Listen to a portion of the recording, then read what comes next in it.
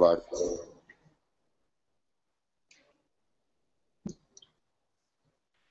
Three, two, one.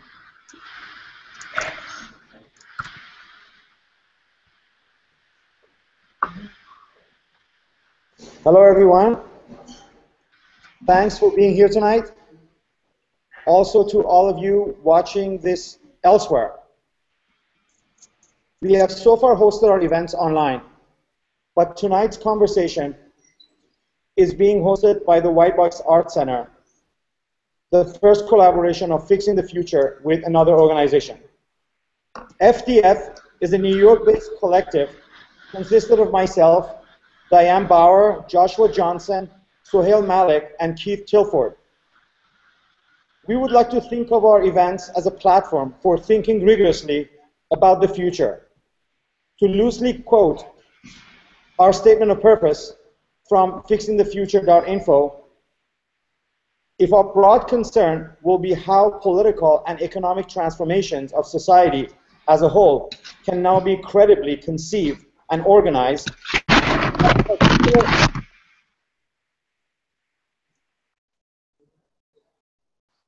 our particular issue will be how this reimagining and practical theoretical repurposing can be culturally instantiated.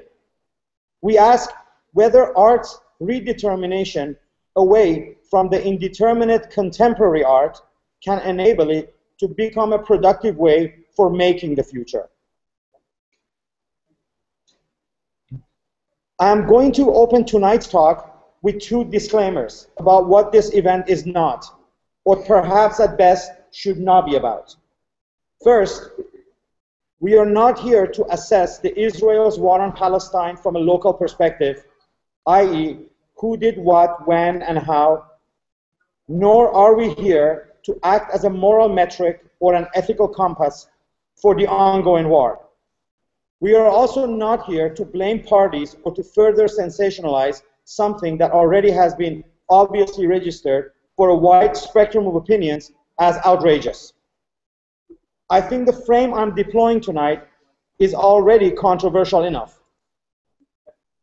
We are dealing with a New York exhibition of Arab and Palestinian art whose explosive charge could only be activated through a bizarre coincidental overlapping of cultural and military schedules, here and elsewhere.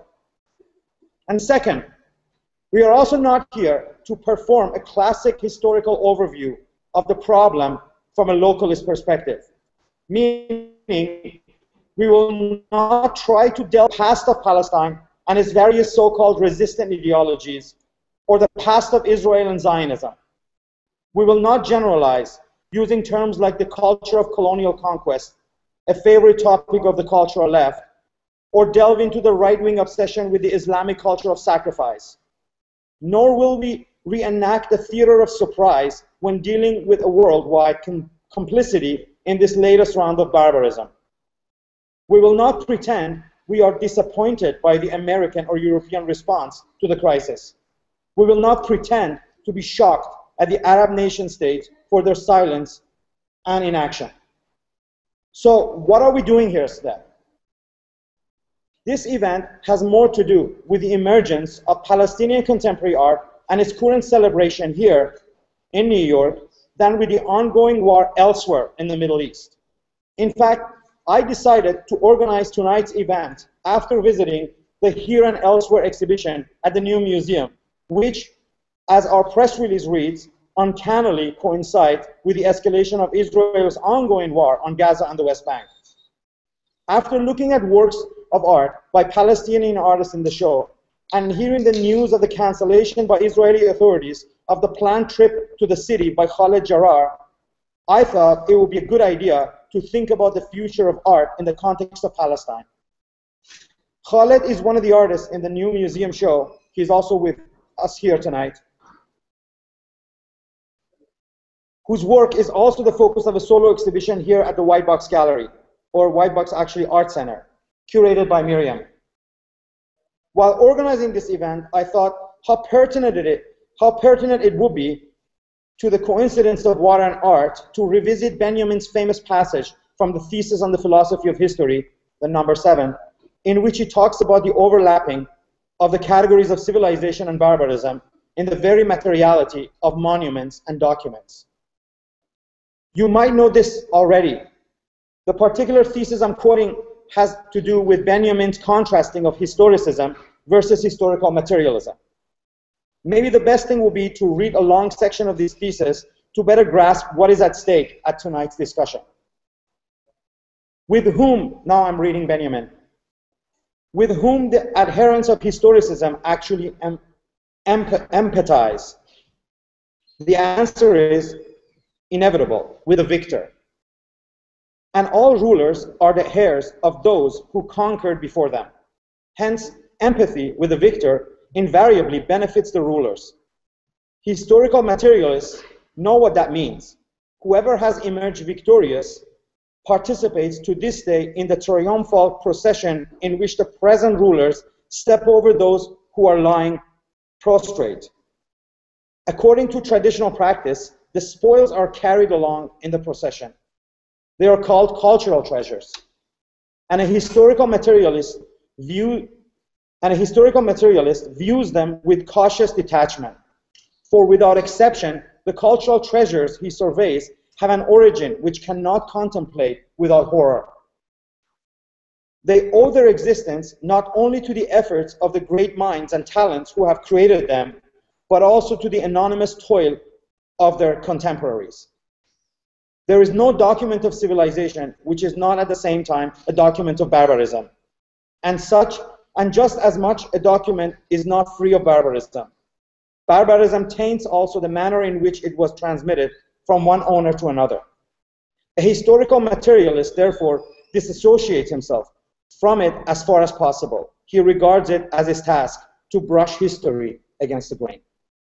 So that's sort of like was my theoretical frame for tonight's discussion, and I hope the participants and respondents online can somehow keep that in mind. I also have the bad news about tonight was that Ariella, for some reason, could not join us, but I was able to ask Khaled to join us, who wasn't supposed to join us. So bad news and good news. So this is what we have, and the rest of the people, I'm going to go through the list when we get to introduce them. I'm just going to continue on reading my statement. By understanding the art-war nexus in the 21st century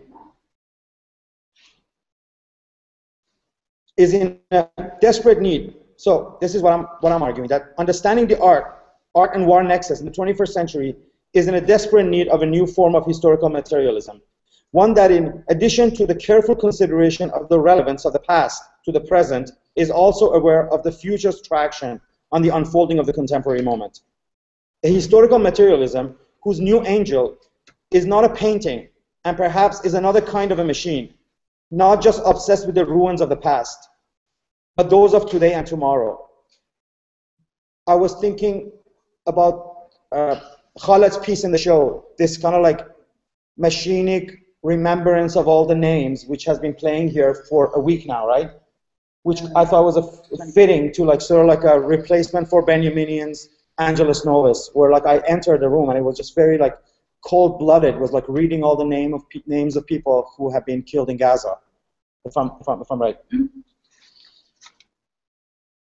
A historical materialism that once and for all recognizes history as the search for the past and present to find the future.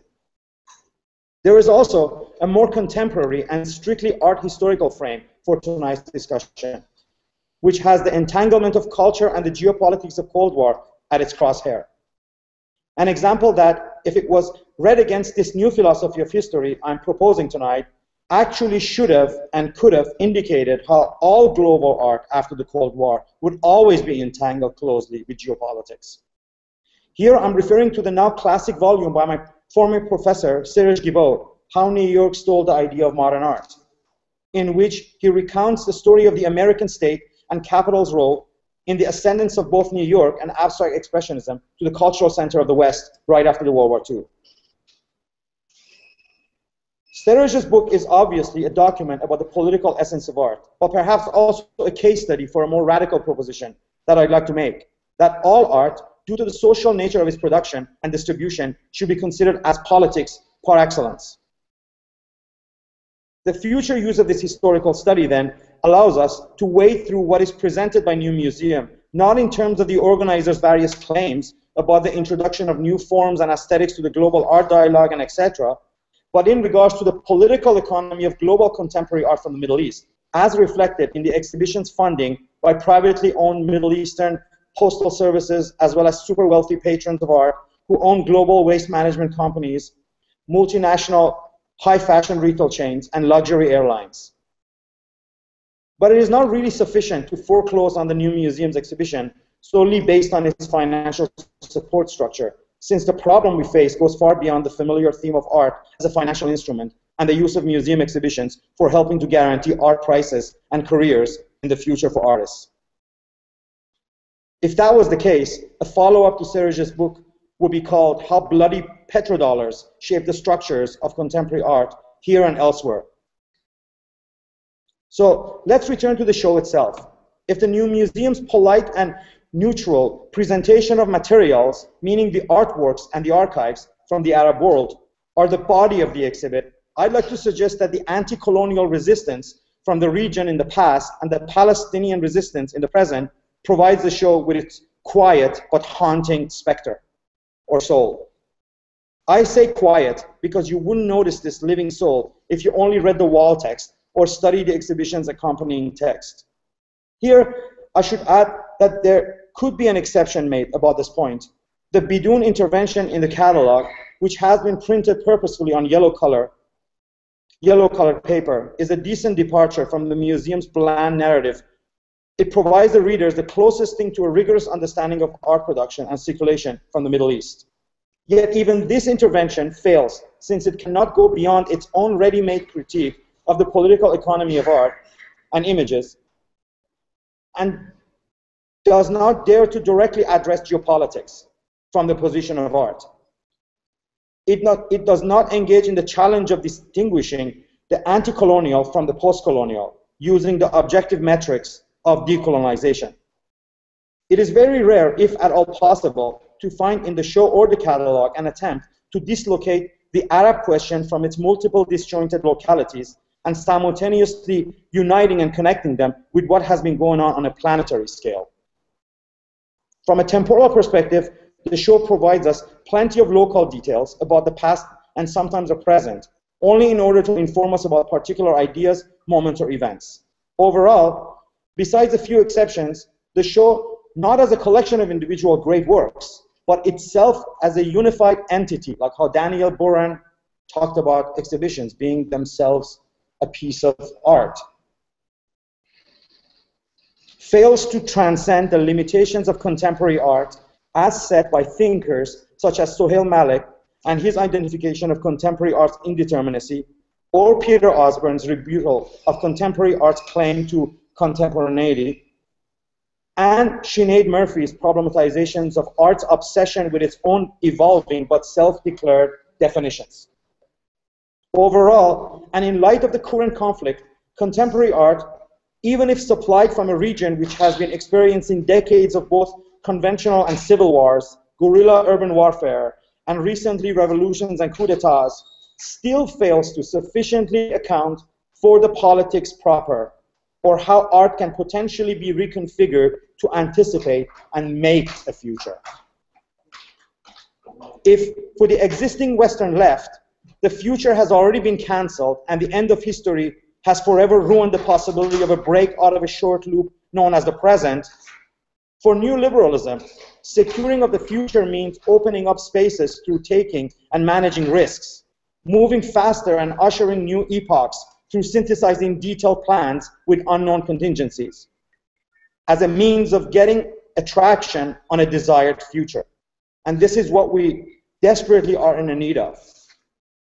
This is why perhaps the 21st century as we live it today quite abruptly began with the surprising conquest of the rest of Palestine by Israeli army on the Six-Day War and on June 10, 1967.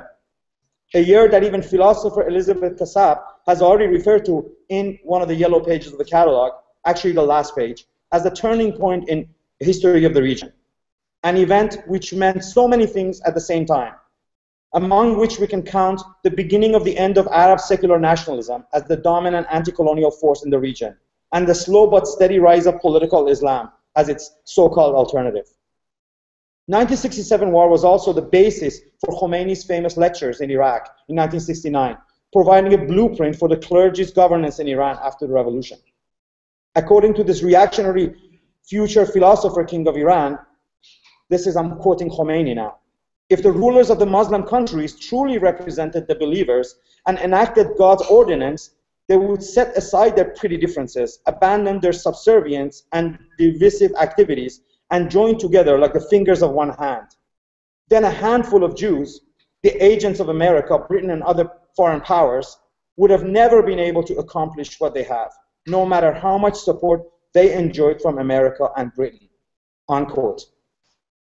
The 1967 war also meant the expulsion of PLO from the West Bank and Gaza, and the migration of refugees into neighboring countries, whose short and long-term devastating effects were the Black September massacre in Jordan, implemented by the future dictator of Pakistan, who later on played a crucial role in coordinating the Saudi-US-backed project of the weaponization of Islam through arming and supporting the Afghan Mujahideen against the Soviets, and also the civil war in Lebanon, which brought us the first 21st century proxy war in the Middle East, combined with car bombs and other urban warfare techniques and tactics.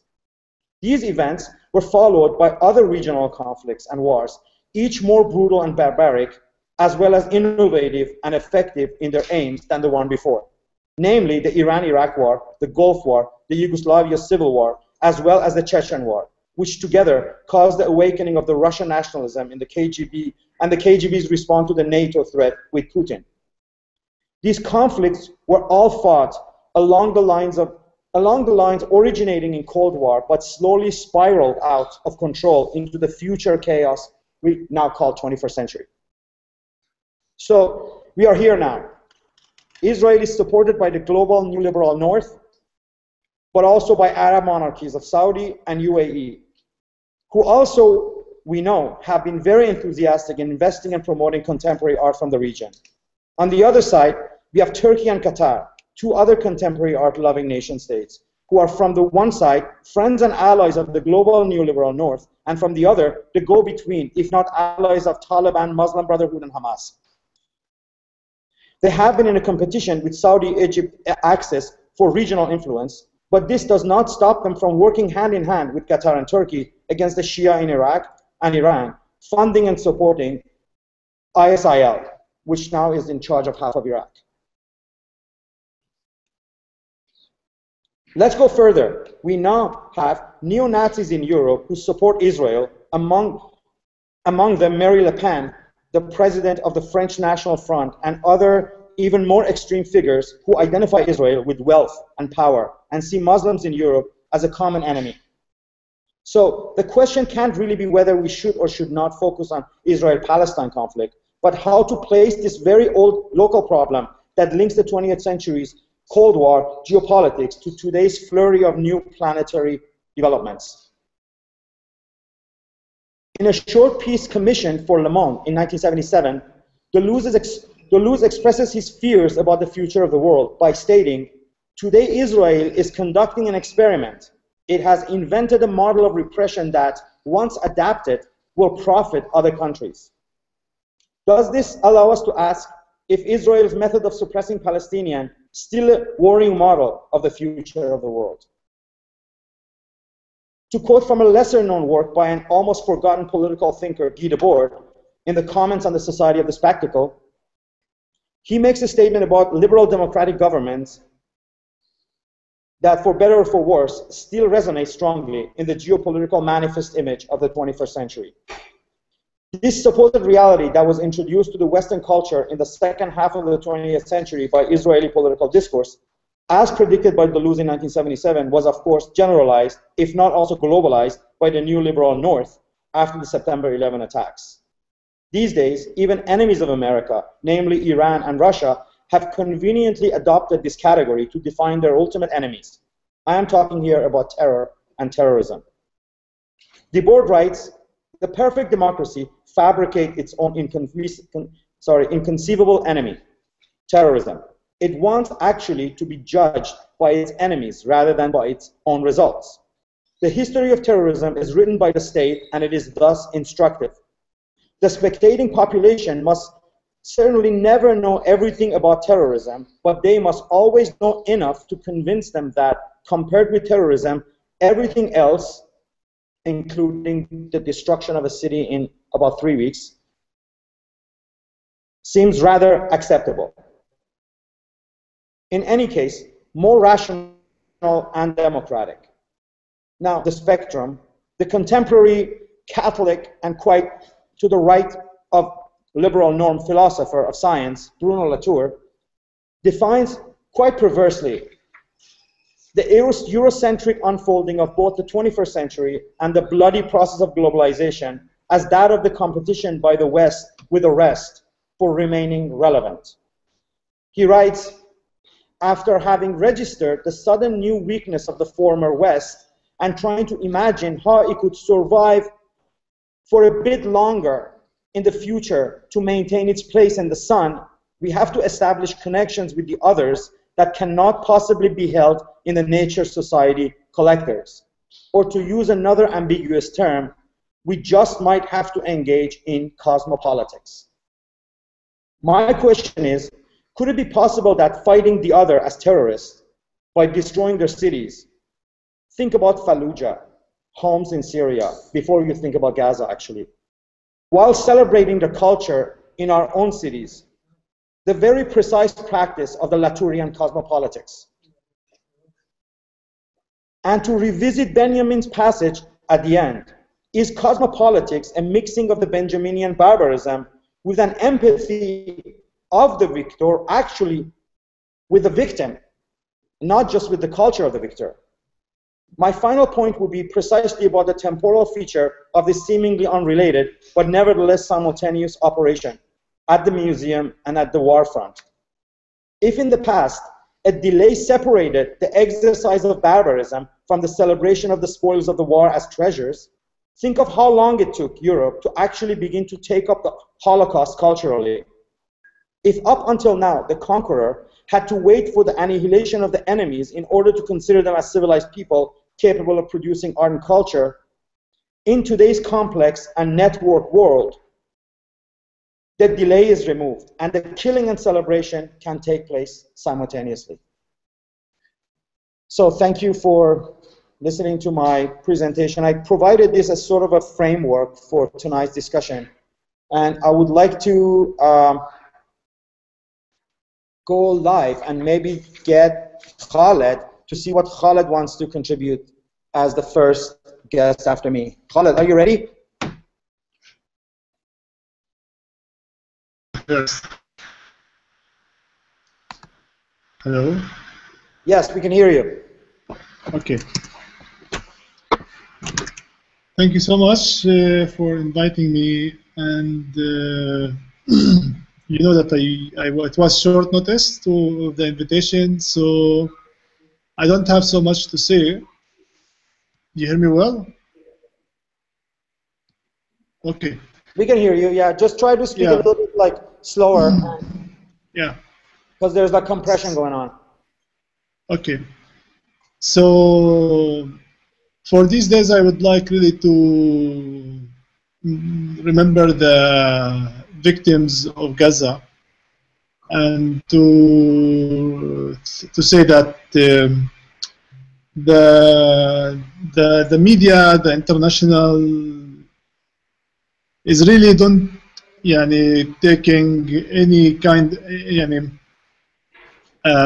true position to tell the story about what's happening, and they are either taking a side for Israel or not mentioning the victims of Gaza. And there was many stories about journalists who was just witnessing the truth in Gaza, and their media was kicking them out from Gaza because they just say the truth, or they just show their anger about the fascist and the massive massacres that happening in Gaza. And of course, here in the West Bank, we really feel depressed and so angry that we can't do anything. It's huge, and what's happening for us here, we can't even compare it. We can't even talk about it. So I see that the new Nazi now in Israel is became very fashionable, and Israeli succeed to promote this war as war between Israel as a country and Hamas as a terrorism organization. But actually, Israel was bombing the people, bombing the kids, bombing the houses on the head of the people in Gaza. And that's my just my words to the victims of Gaza and to the people who's living now in the streets. Since there is no secure place, UNRWA, the United Nations, the Red Cross, all these human rights institutions in Gaza, they were not answering the phone calls by the people when the people was asking them, where is the good and safe place to go? And they were not answering them. And when they found them in the street to ask them, they said there's no place in Gaza is safe. They were taking them to the schools, to the UNRWA schools, to the United Nations schools. And when they put them there, the Israeli, they bombed them. Here in the West Bank, there was many demonstrations and clashes. A group of people gather together with big demo and go to the checkpoints at the entrance of the cities and try to do something, show their anger by throwing stones. And I was attending, as a photographer, I was attending the biggest demonstration that happened before 1 week. And it was more than 10,000 people marching, like kids, boys, girls, everybody, all the city was like marching to the checkpoint. And when we arrived, like the Israeli soldiers they prepared themselves. They were there working at the checkpoint for 4 days, preparing fence, preparing concrete and lights and snipers.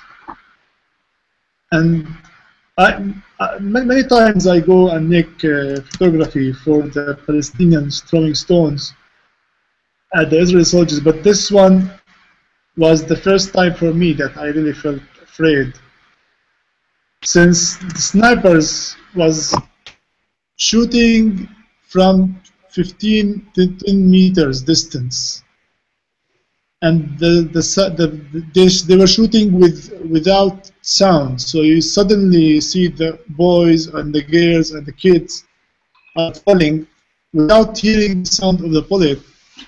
And it was night, but the flashlight was in our face, so we couldn't know what is behind the flashlight. We couldn't see. All that you see is the falling bodies of the people. And for 3 hours, there was more than 200 injury with live bullet, live ammunitions. And this was heartbreaking. It is so hard. You can't do anything. I was just making some photos, and maybe I can show you some of the photos of the pictures. Do you like to show us that video that you shot that day? Or yeah, show us pictures too if you want.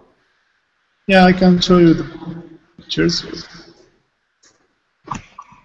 So this was the beginning of the demonstration when the people was gathering, and this is the green line is the laser from the Israelis, and the Palestinians was using fireworks toward the Israelis. So this is the snipers line.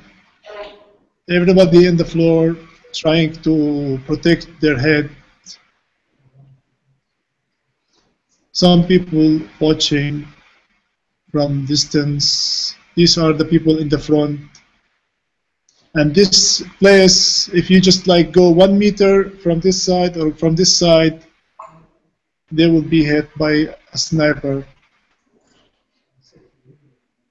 Like, and it was live bullet, and they were shooting mostly on the knee.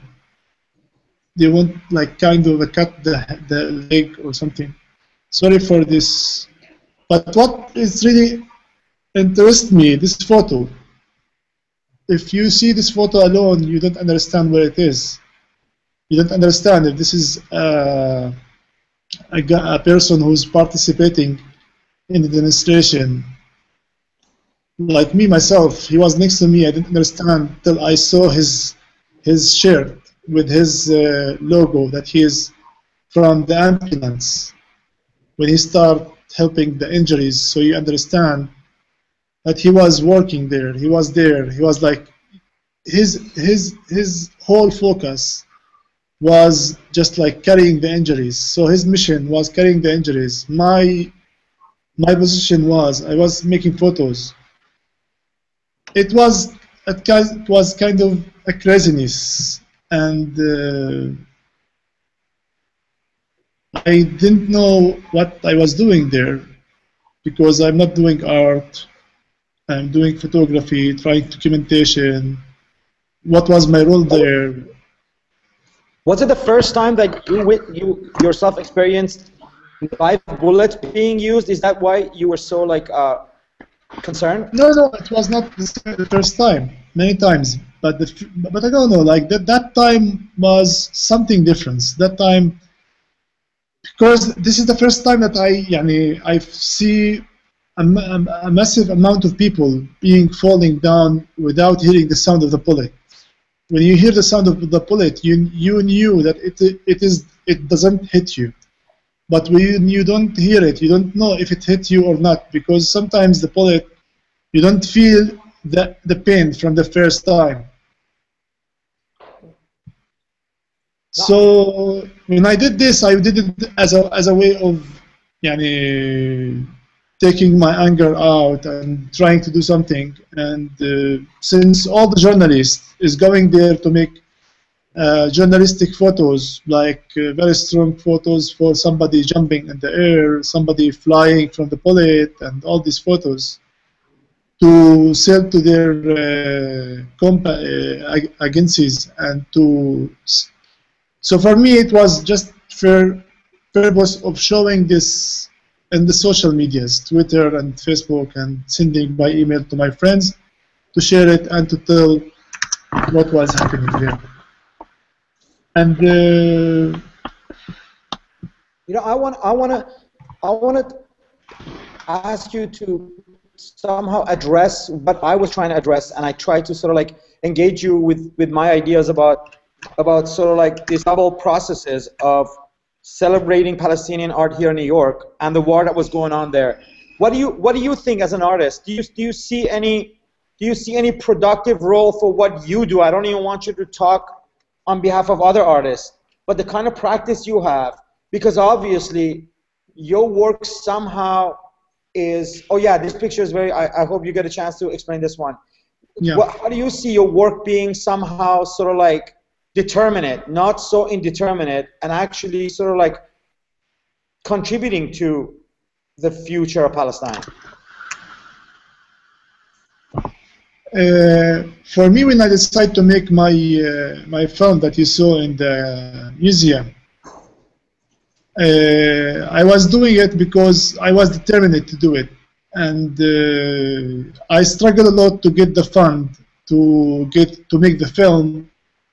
Since when you start to make it, like when you are going to make the film, the sponsors, the people who give the money, they need to put their agenda on the film.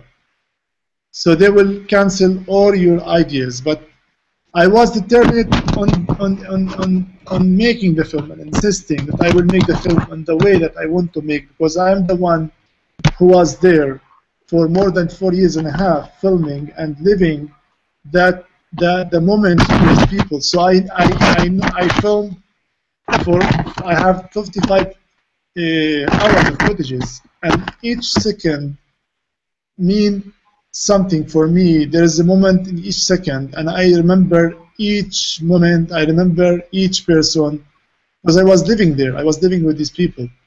So I decided to make the film without any budget till I get the rough cut of the film.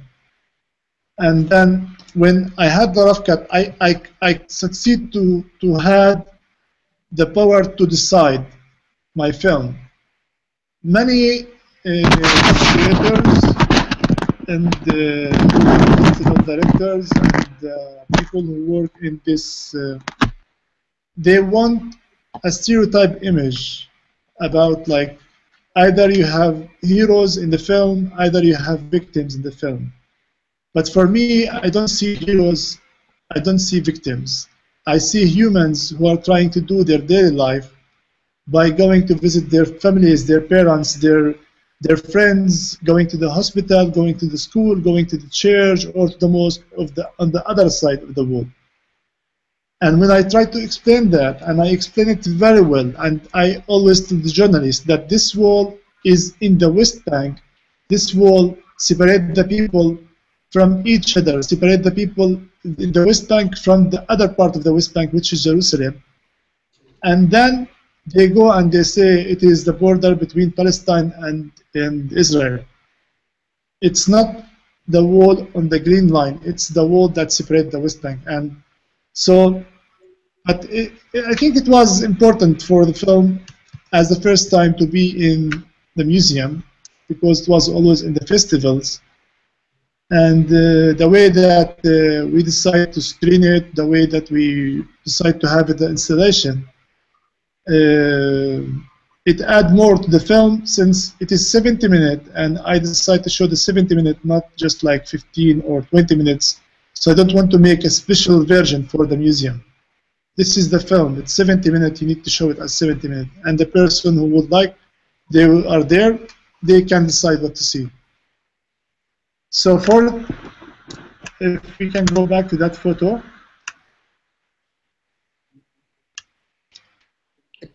Too bad you didn't come to New York to see the rest of the show, to see how the whole show worked out.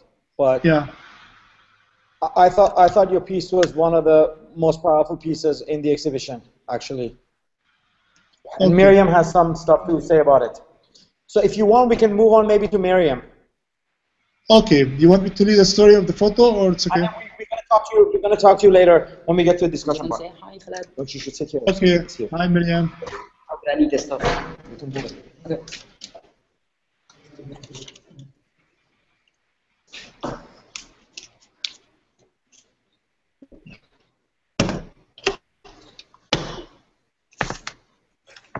First of all, thank you, Mohammad, for including me in this event. And thank you, everybody at White Box. You've all been absolutely fantastic. I was going to talk about... Thanks. I was going to talk about what you mentioned, Mohammed, about there being no delay in Barbary and civilization. And what I was going to talk about was, first of all, how I met Khaled, which was at the 7th Berlin Biennial, which I think was a pivotal moment in the recent history of art. Then I was going to talk about the satellite show that we had planned, and we had to change its concept, me and Joseph and Red Jones, that we had to cancel because activism could not take place there. I was going to talk about a comment that came to me after that show was cancelled. That is also an example of there not being a delay in Barbary and civilization, which is Khaled was not allowed to exit, but we were not allowed to enter an art space. And a friend of mine came back to me and said, Jean Hillary, who is an amazing artist, and she said to me in French, "This is a parcours sans faute," meaning this things here come full circle, and there's Barbary and there's civilization.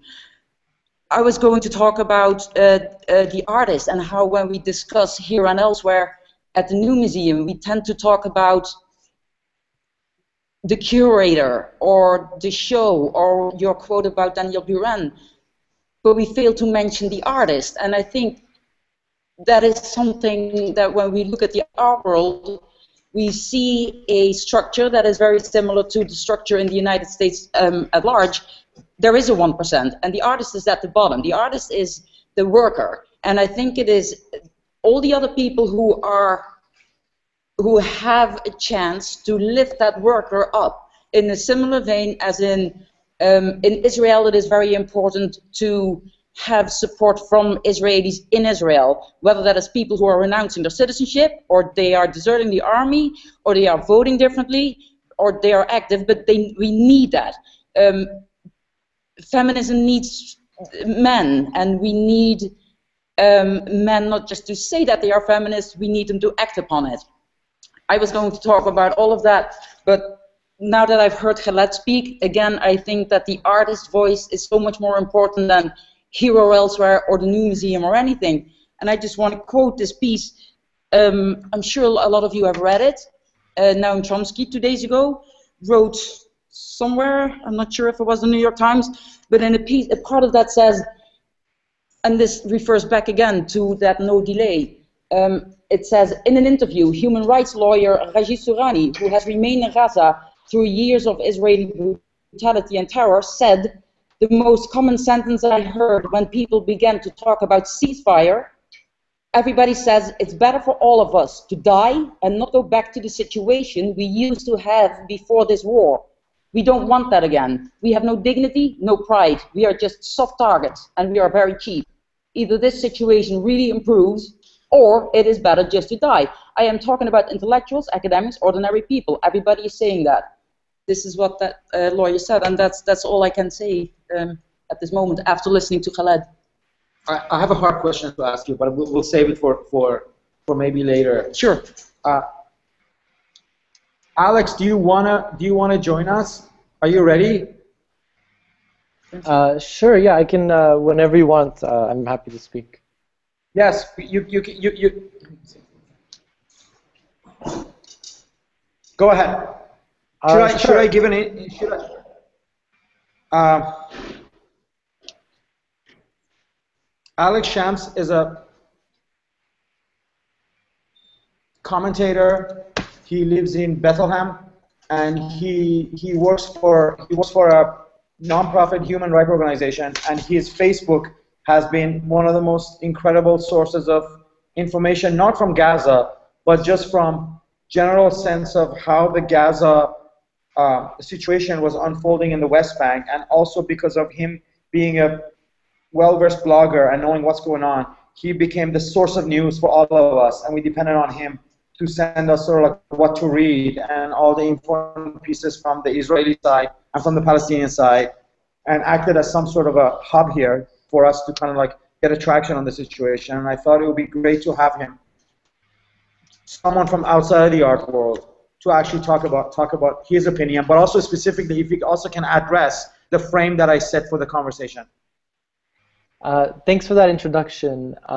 Just to clarify one thing, though, I actually work for a news agency, an independent Palestinian news agency here, not a human rights organization. But thank you for having me, especially, like as you said, because I am, I think, one of the few people who's not from the art world taking part in this conversation. Now, I think I just wanted to address 2 points from the original introduction. The first was about placing Palestine in the contemporary moment and how to think about Palestine and how to relate Palestine to ongoing developments not only in the region but also around the world. And then second, to come back to this issue of the delay between barbarism and civilization that keeps coming up. So first off, discussing Palestine, I think one thing that I just want to point out before anything. Because often when we talk about Palestine or discussing Palestine, we're not always just discussing Palestine, or we're not. I mean, sometimes we're not even talking about Palestine, and that many of the, Palestine is kind of a laboratory case in many ways for the technologies of barbarism, killing, violence that we see deployed around the world, particularly in the U.S., but also, for example, in the many Arab dictatorships surrounding Israel that have close relations with Israel, as well as in Europe and many other countries. And so when we're looking at kind of security innovations that are taking place in Israel, and the different technologies that are put in place either to regulate human life, to regulate death, new and inventive ways to kill people or to punish people with live bullets, as was being mentioned, kind of in the knees in such a way that doesn't create an international controversy, but also actively disables people, as well as, let's say, the systems of biometric identification that are used to control movement between places, between villages, between houses. These things are all deployed. They're not only deployed in the U.S., whether it be on the border or in U.S. prisons, or, for example, during the U.S. occupation of Iraq.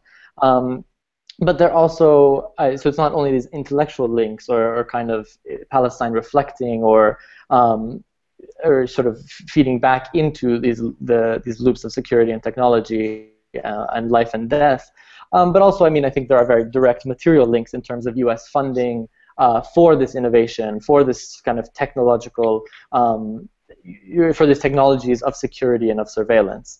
And I think, one of the things with Palestine that I think is a logic that we see around the world, but becomes particularly salient when looking at Palestine, is the issue of submitting to Israeli political and economic logic or death.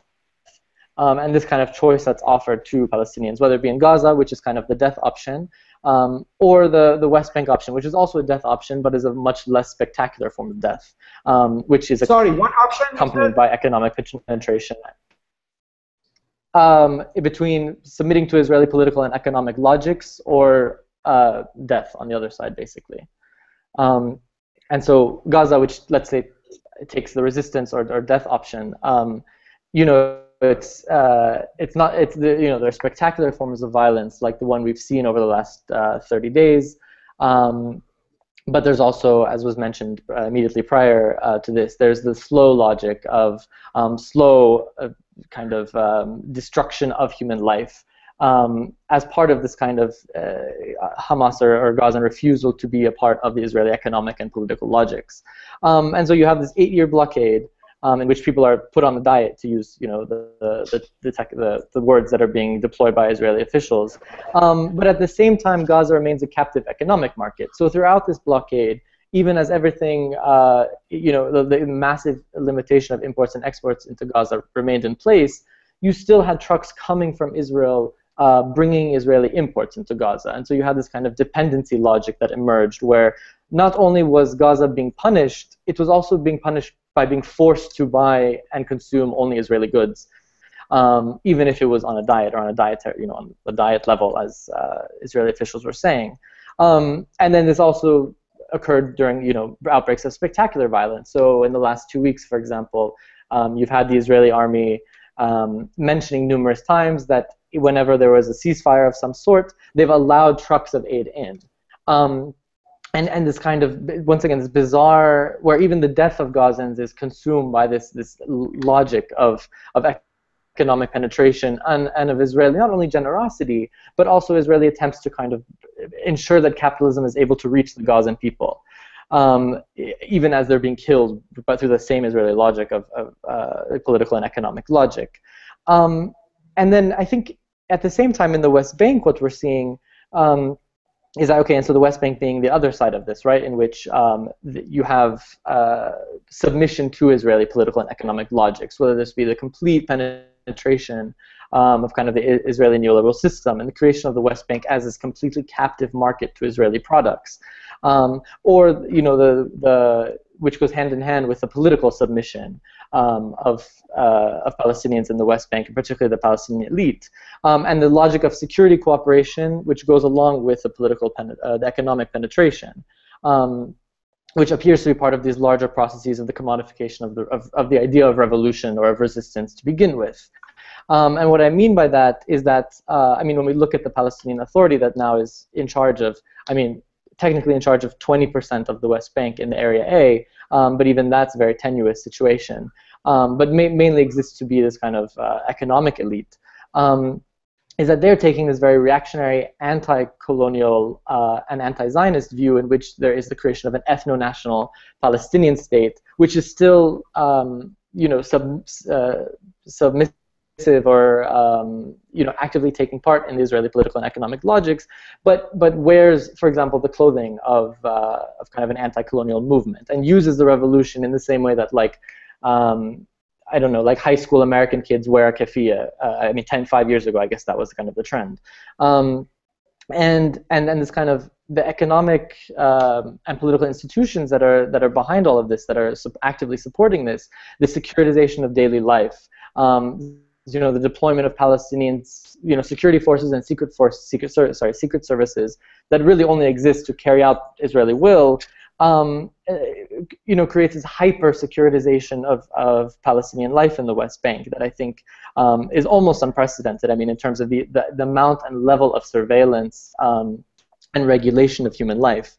But at the same time, you have these kind of bizarre moments where, for example, for the Nakba Day protests, or I mean, numerous times in protests, you have, for example, banks that put up large posters calling on people to go out and protest, when at the same time the elites in charge of these banks are obviously very much embedded in the same political institutions that are part of the security forces, that then are part of the Israeli kind of way of cracking down on these same protests. And so it's, I mean, and then, you know, the political logic of submission is also manifested in very direct ways. As I mentioned, the economic issue being the captive market, the kind of regulation of imports from Jordan or Turkey or any other country, really, and the submission of all West Bankers. I mean, to the point that it's hard to have a discussion about BDS in the West Bank because every single product in the market comes from Israel. There's no way around it.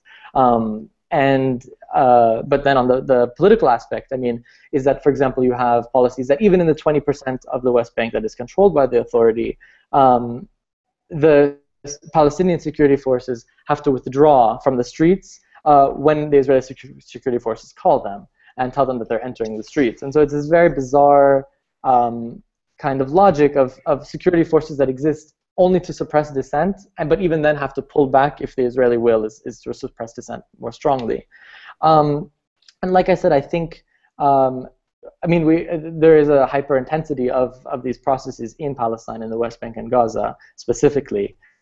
But when we look at them, we can also see more broadly how these same policies, the regulation of life and death, are being deployed more actively around the world by the same governments that are, you know, taking part and that are actively part of the kind of research and development that then is then, you know, tested in the Palestinian laboratory. And secondly, I just wanted to address kind of going back to the issue of the delay that was being brought up or that was being mentioned. And how, I mean, Mohammad was suggesting that there's this kind of, previously we had this kind of barbarism and then a delay before the kind of the spoils of war and the civilization were kind of recognized in the captive or previously or currently colonized population. But now it seems that there's no delay between the kind of dehumanization and killing and the glorification and celebration. It's happening at the same time that Palestinian artists, they have more, they're more visible in the American art scene than they've ever been before, at the same time as 2,000 people are killed in the span of 3 weeks in Gaza. But I mean, I would suggest that this is not entirely new. And I think the genealogy, perhaps if we look at it, or if we want to trace it back, we can see some of it, in like the 1870s World Fairs, and then for many decades after that, in which captive or colonized populations around the world were kind of brought to European cities, and there were kind of these fake Senegalese villages or fake Samoan villages, just to name a few of the ones that were done, where people from these countries were brought, forced to live, in the center of European capital cities as a human zoo. And I mean, at the same time, that if we look in terms of the power dynamics, there is definitely there is a qualitative difference there. and in terms of this kind of, the humans aspect and the issue of kind of knowing the other in order to assert one's control and superiority over the other, and to justify the colonization of the other. But at the same time, I think it's not so far off from what we're seeing with Palestinian or Arab or Middle Eastern artists more broadly. I think, though specifically, it's hyper visible with the Palestinian case. And I think one thing that's important that I want to suggest is that it can be linked very specifically to the rhetoric of human shields that has become, I don't know how to say it, ridiculously popular in the last month. And I think over the last 5 years specifically, we've really seen not only this discourse becoming more prominent, but also becoming more and more, widely tolerated. You have ordinary people who, when confronted with, thousands of dead people, can just bring up the human shields argument. And I think, and this isn't only in the Palestinian case, but I think it also has to do with these kind of metaphors as the only kinds of people we can relate to are those, in some way being held hostage, either by their government, or by a political movement, or by their religion, or by their culture. And so here I'm thinking of, for example, Iranians, not only Iranian artists, Iranians more broadly, who are always identified as being, somehow being held hostage by their government. We were taught that we have to see a government and a people who are separate entities, and the people who are being held hostage. That, they're good people, they're just held hostage by a bad government. And besides the fact that binary completely erases the complexities of kind of daily life and engagement with any regime in any country, and also this kind of massive simplification wherein the only people we can relate to are those who are opposed to the governments or movements or religions or cultures that we dislike or identify as the enemy. It also, I think, it also relates to this whole rhetoric of human shields, of people being held hostage, and what we saw before. This existed previously, I think specifically with, let's say, the right to protect doctrine, in which case the Iraqi people were great, but they were being held hostage by an evil government. We have to kill Saddam, and if there's collateral damage, that's sad, but it's a fact of life, and we're going to liberate them regardless. In which there was this pretense of liberalism. It was a disgusting pretense of liberalism. It was an obvious facade. But it's been interesting to see that facade collapse with the new discourse around human shields and this kind of hostages, because not only now is Israel able to say there's a difference between the people in Gaza and their government, which is straight out of the Iraq War playbook, but they're also able to say that even though we recognize, and I'm not saying this is the case, but within the same logic of hostage taking that they're using, that even though the people in Gaza are being held hostage by their government, we can still kill them. And it's the most bizarre logic that I can think of, because you have basically Israel pushing this new rhetoric, which is being widely accepted and widely tolerated. It's only when we get to some symbolic number like 1,500, or when they literally bomb 10 children in a row, that we're kind of confronted with the fact that maybe there's something going wrong. But that if someone is taken hostage and we recognize they have no agency in the situation, it's completely legitimate to kill them. And I think this is kind of the first time that I can think of really that we're really seeing that deployed as an actual argument. And there's something just more sinister and more brazen about it than the right to protect doctrine. Some people might say it's better. It's an acknowledgement of what right to protect was explicit or was implicitly or was implying.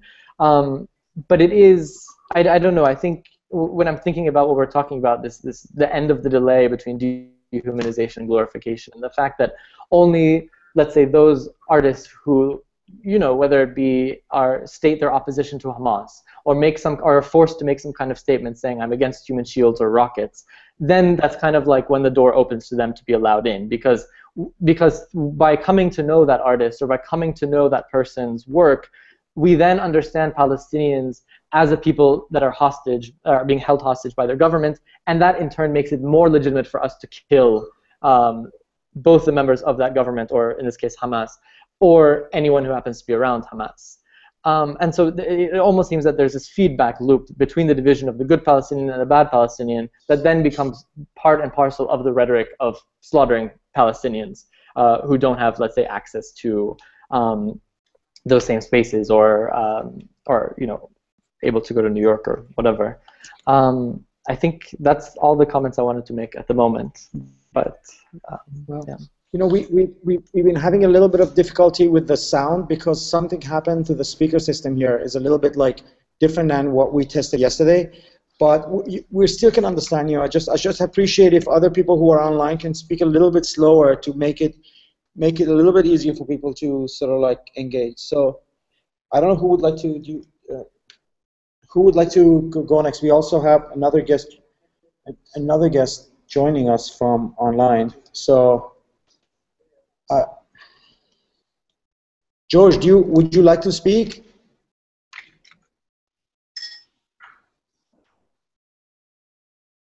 Hello, George. George is the director of MA program in film studies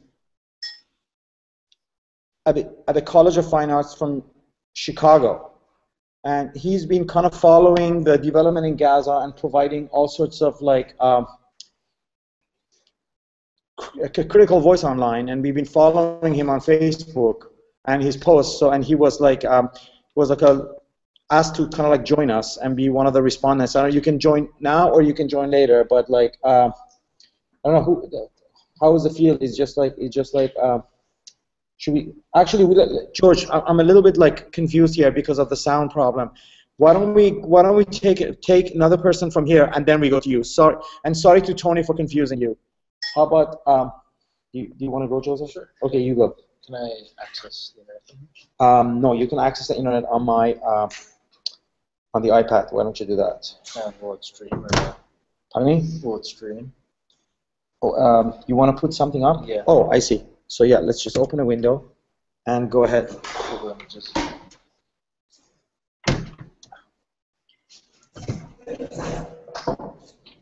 Thanks, Mohammad, for including me in the conversation, and thank you to White Blocks for giving us this venue to discuss Palestine. Should I give an introduction about you? Sure. Okay, I'll do that.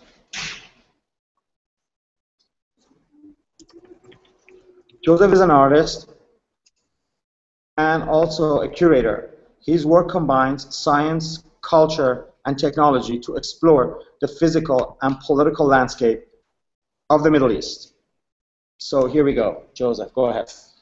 I guess I kind of want to take a step back from a lot of the violence that's happening in Gaza, for example. Recently, some of you all know Shujaiya, a neighborhood east of Gaza City, near the Israeli border, was most of the neighborhood was decimated, and it's actually a very old neighborhood in Gaza that has a lot of historical landmarks, sort of monuments of cultural heritage.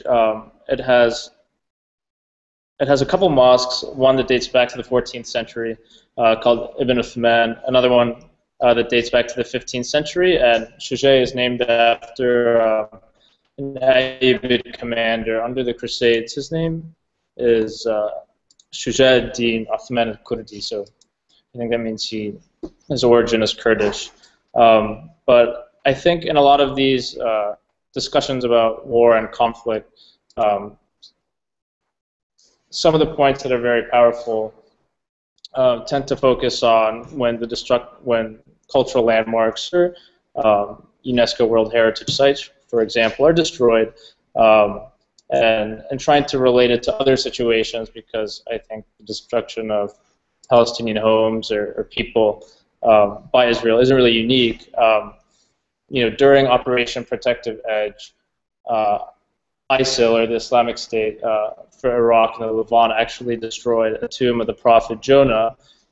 Depending on how you look at it, he's also one of the grandchildren of the second caliph, Umar bin al-Khattab, outside of Mosul in Iraq, which happened on July 24th, 2014, this year.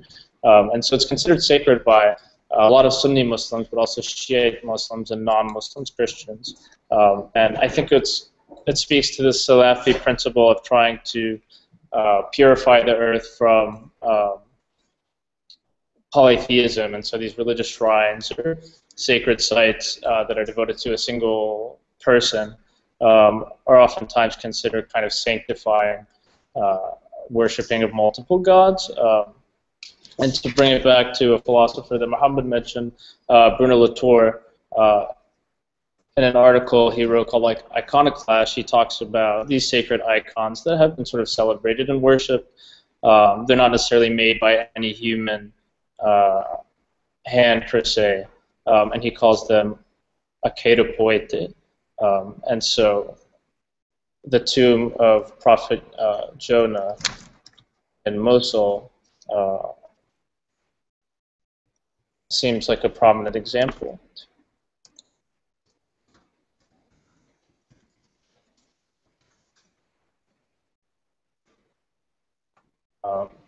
This is sort of a before image, I think pre-July 24th, and it seems like kids kind of sorting through the rubble just a couple weeks later. That's again in Mosul, right? And that's outside of Mosul in Iraq, yeah. And it was destroyed during Operation Protective Edge, which was taking place in Palestine against Gaza. Another example that he mentions is actually the destruction of the Bamiyan Buddhas in Afghanistan, which were destroyed by the Taliban, I think in March 2001.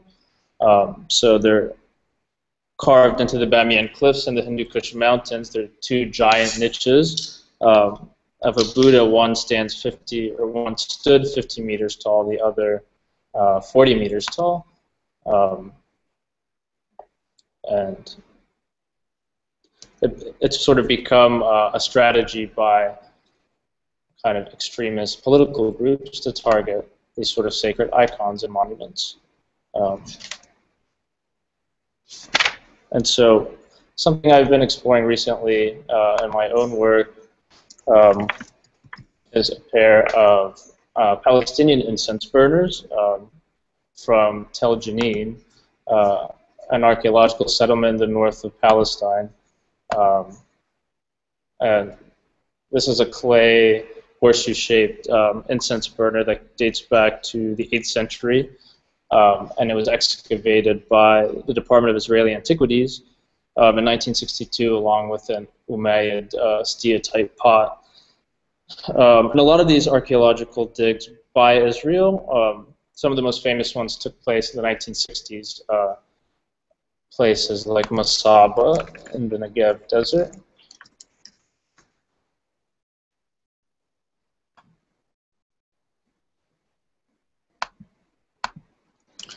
A lot of them are kind of. I'm sorry. Well, I think this is a little people closer online to don't know what we're laughing at. We're actually have another window open. We're looking at some Google images right now that you guys don't have access to because we're not screen sharing, which actually you can do if you want. But I don't know if you want to do that. Let's just maybe do the screen sharing as well.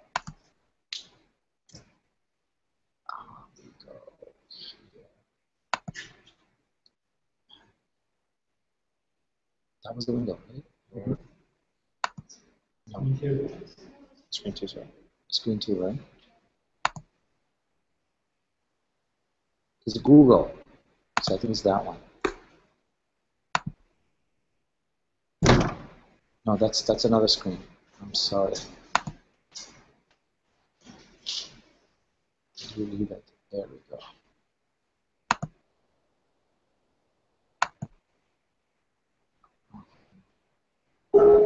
Maybe it is screen 2. Let's see if it is. Oh my god, now it's like Anyway, I'll just try to be. Yeah, never mind. Sorry. That was awesome. That's a really cool effect, so we all learned something.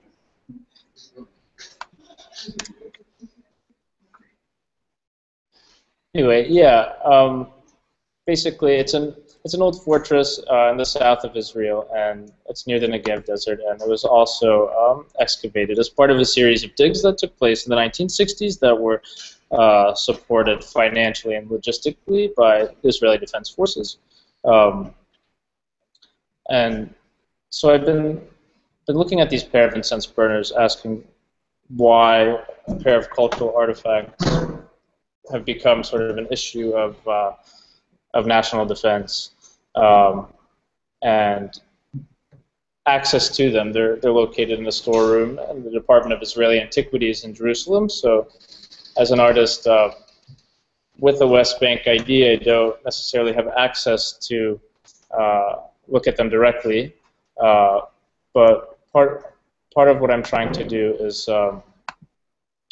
look at the history and culture of therification, which is the process of burning incense for sort of social, magical, and religious purposes, and using the very same technology, 3D imaging, computer animated design, which is used by museums to a lot of times preserve these old artifacts, and in turn trying to think of how we could sort of update this old process of incense burning using kind of new tools, science, and technology.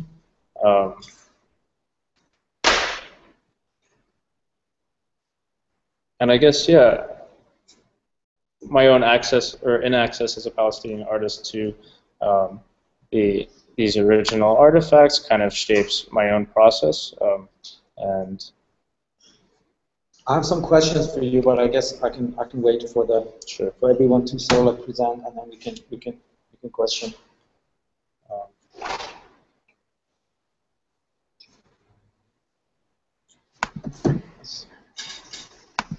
Are you done, Joseph? yes. Could you raise your voices, please? Yes. We can't hear you. Okay. So next we have Judy Rudenbeck, who's an art historian and a critic based in New York and Los Angeles, a past editor of Art Journal. She's also author of Radical Prototypes, Alan Capro, and The Invention of Happenings. Her essay on Akram Zatari's missives is forthcoming this fall. Also, I asked Judith to be part of the panel because she was one of the rare voices in the art world who was really vocal about what was going on in Gaza. And a lot of real art world people try to not really address it and not take it on because it's a controversial issue, and it's sort of like they didn't really want to like address it. And then it was like a bunch of us who tried to sort of like not sensationalize it again, but really try to like post stuff that like gave a depth to what was happening and connected it to other stuff. And I thought Judith would be a great addition to our talk. And she just happened to be in New York on her way to LA. Did you get all of your friends? Getting a chance, yeah. Yeah, so we are lucky to have Judith with us. So Yeah, totally. have a face with his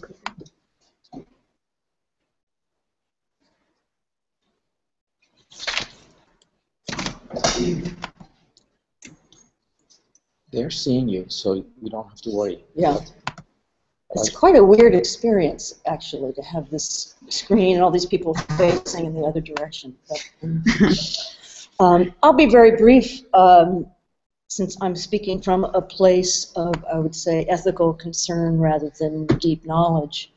But I wanted to make a few sets of remarks. The first about one of the questions that you raised, Mohammad, which has to do with the place of art in confronting these kinds of geopolitical calamities, and the question of whether it has any effective use at all as a practice. So I want to start by saying we're holding this discussion in the context of an exhibition that takes as its title the title of a film by Jean-Luc Godard that deals with relations between Palestine and basically France at a crucial moment in the history of the PLOs. It's falling apart. So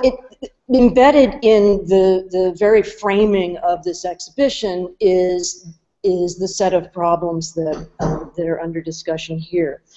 Although that is less acknowledged in the apparatus surrounding the exhibition. So I want to flag that and note embedded in other parts of that apparatus, namely the catalog, one little footnote, which is the refusal of the Palestinian artist Ahlam Shibli to participate in a show framed as new art from the Arab Middle East, and her refusal to thereby be categorized and in fact contained by that geographical and presumably political marker. So there's an absence, there's a set of absences at the core of this exhibition that I would say more broadly are absences that have been glaring in discourse in the United States, certainly mainstream discourse, for many years. And this is the first time in my lifetime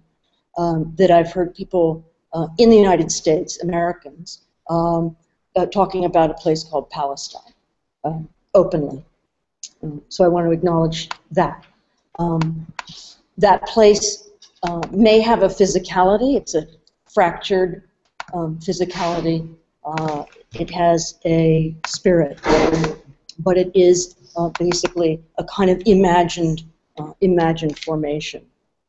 So I want to put that out there and say that contemporary art itself is a fractured, atomized thing. There is no such thing as contemporary art, a single unified category of stuff. So that at the same time we have this show at the New Museum, we have this crazy Jeff Koons retrospective at the Whitney. Put those two things next to one another and call them both contemporary art. It just doesn't make sense at all. So I like to think of contemporary art, that category, as having to do primarily with the market, with marketing, and with a kind of a set of entertainments like those you can experience uptown.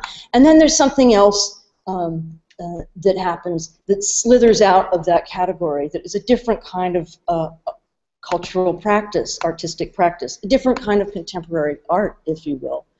And that is a kind of practice that rather than, professing the aesthetic, professes the anti-aesthetic. That is not all about sort of feeling good and the soft skin of visual pleasure, but something else, which is information, the capacity to deliver information, the capacity to deliver to the imagination other possible futures.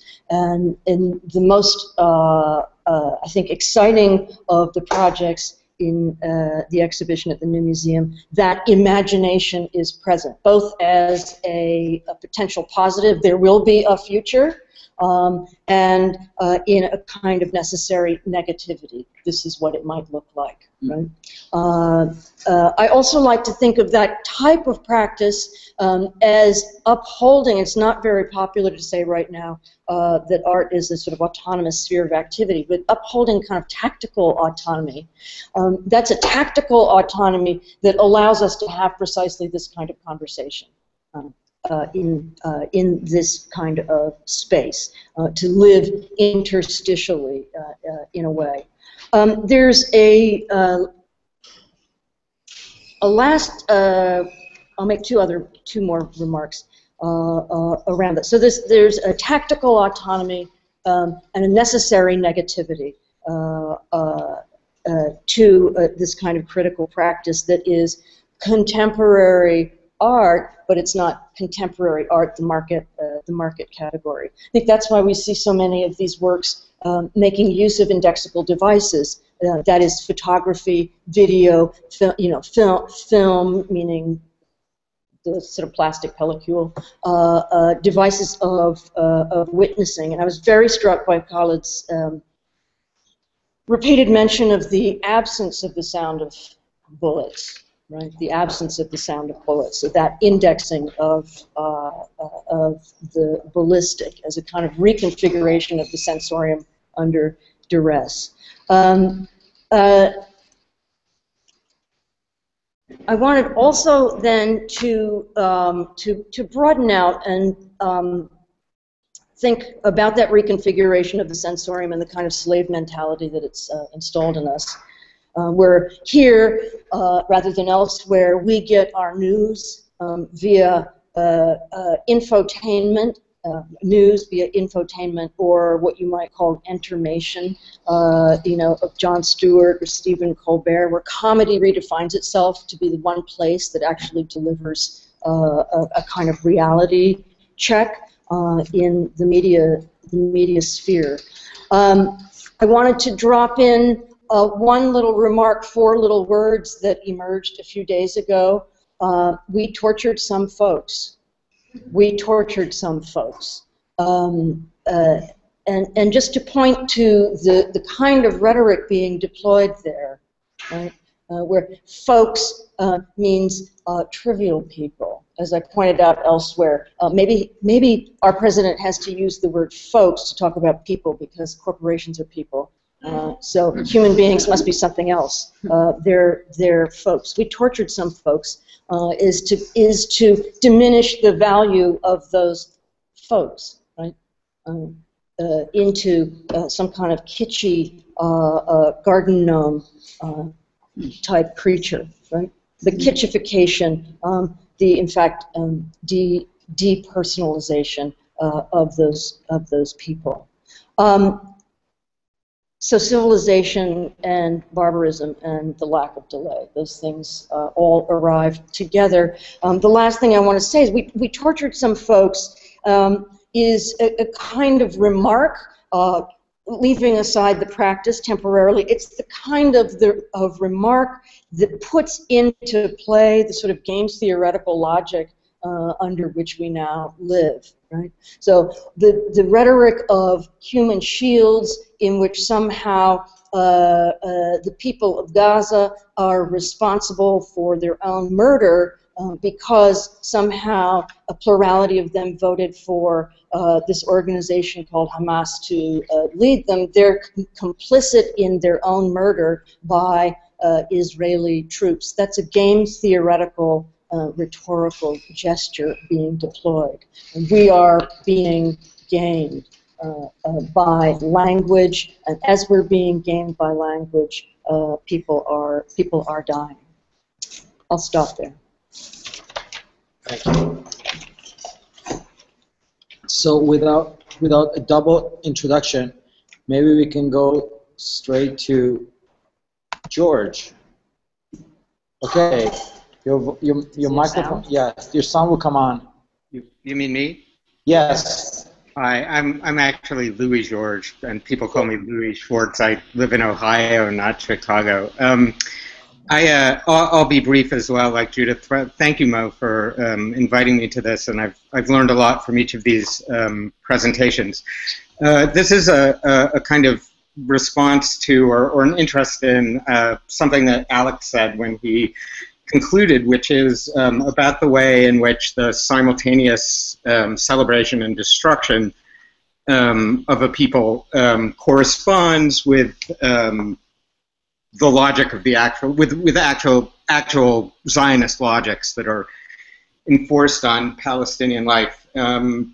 As I became interested in the course of studying film in what Marx called surplus populations, that is to say populations that have been driven off land or some kind of sustenance farming arrangement over a long period of time, used as a reserve labor pool for a while, and then they aren't useful as a reserve labor pool to capital anymore. And I've come to think that there's a particular kind of racism or developments within racism, be the racist ideology that kind of makes this psychologically possible, that's specific to that process, and specific to that process in our time, by which a certain kind of social abjection follows the economic abjection of the people, or of a people such as the Palestinians, so that they can appear at the moment when they're completely de trop, completely extra to the economic system, as sacrificable.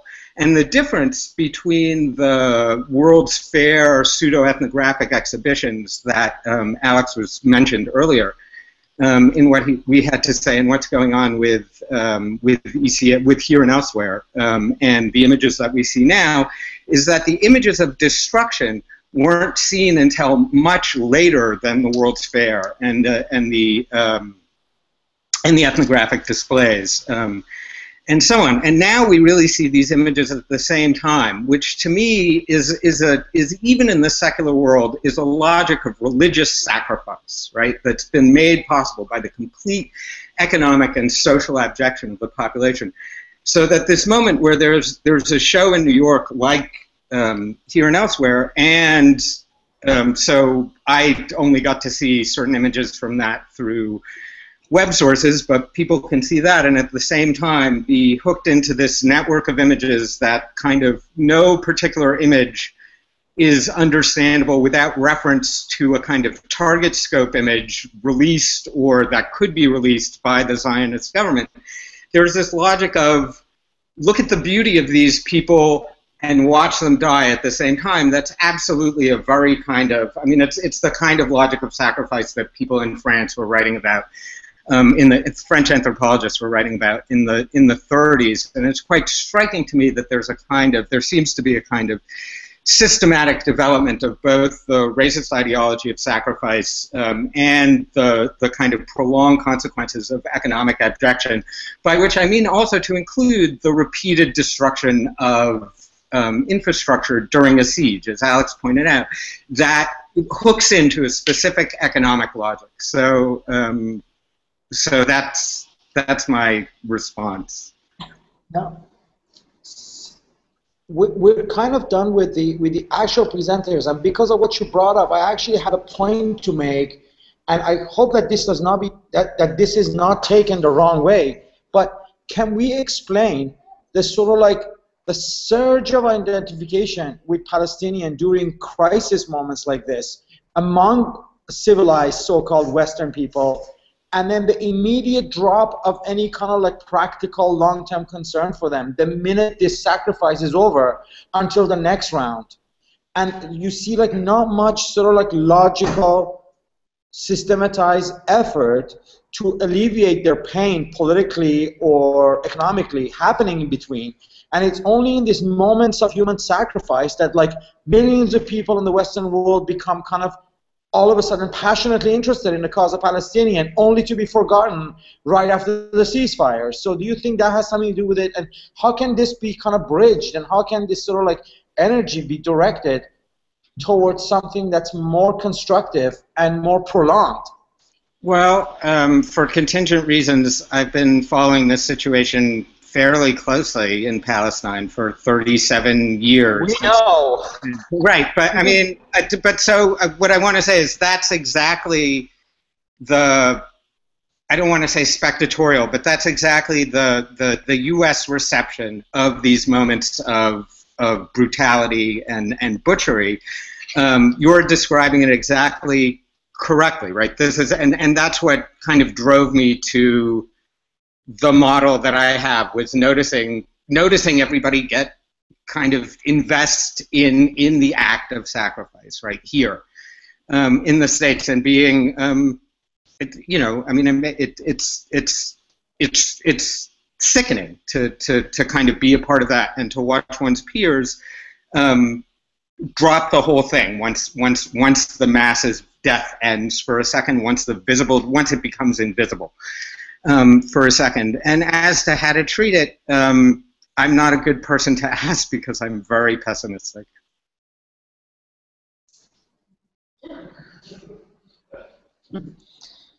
Okay, so I want to go back to Miriam, if Miriam doesn't mind.